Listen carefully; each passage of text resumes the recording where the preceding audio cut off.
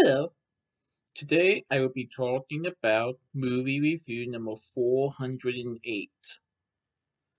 And this movie is called Spider-Man 3 No Way Home. This is a 2021 movie directed by John Watts, director of Homecoming and Far From Home. This is a Sony Pictures, Columbia Pictures, and Marvel Studios film that is part of the Marvel Cinematic Universe Phase 4. It stars Tom Holland as Peter Parker as Spider-Man. I saw this movie on December 23rd, 2021 at Regal Cinemas 16 in Deerfield Towne Center in Mason, Ohio, and the RPX Auditorium.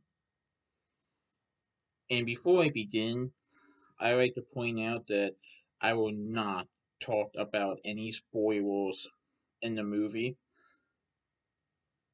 just to let you guys know. But this was an awesome movie. Out of all the Marvel films I saw this year, this is probably my favorite one. I really enjoyed this film. So this film takes place right after the events of Far From Home, when Mysterio tells the whole world that Spider-Man is Peter Parker. So with Spider-Man's identity now revealed, our friendly neighborhood web streamer is unmasked and no longer able to separate his normal life as Peter Parker from the high stakes of being a superhero. When Peter asks for help from Doctor Strange, the stakes become even more dangerous, forcing him to discover what it truly means to be Spider-Man. So, after Far From Home was released, there was a little bit of a disagreement between Sony and Marvel that led to a breakup. Eventually, they got back together to renegotiate a deal to do a third Spider-Man movie in the Marvel Cinematic Universe. And this is No Way Home. So the film takes place immediately after Far From Home, where people think Spider-Man is a criminal. People think that Spider-Man killed Mysterio.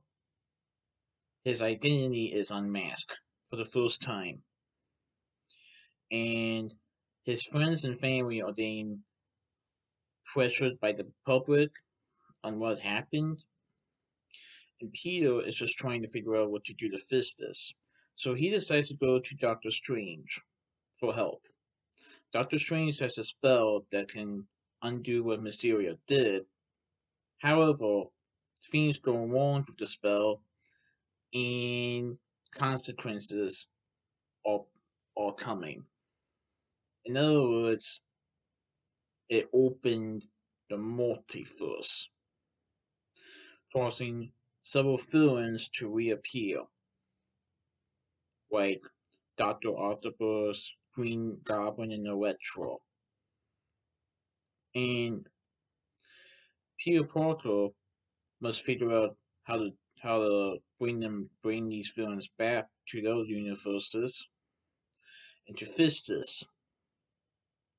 But he also must discover what it truly means to be Spider-Man, what it truly means to have the responsibility of being a hero.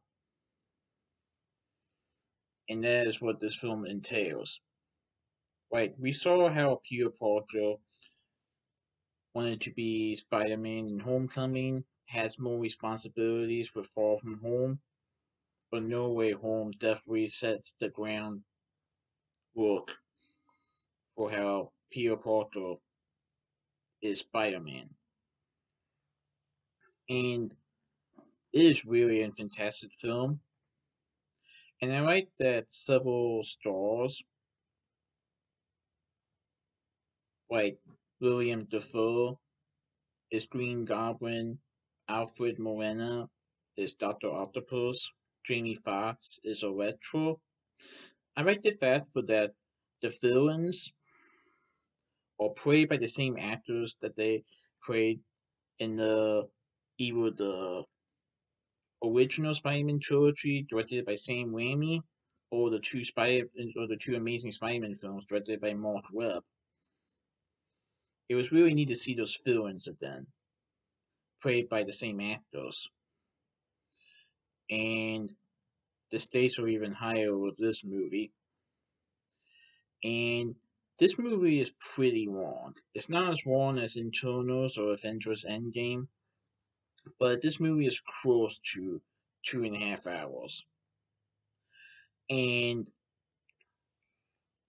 like I said, Tom Holland reprises his role as Spider-Man. Zendaya is MJ.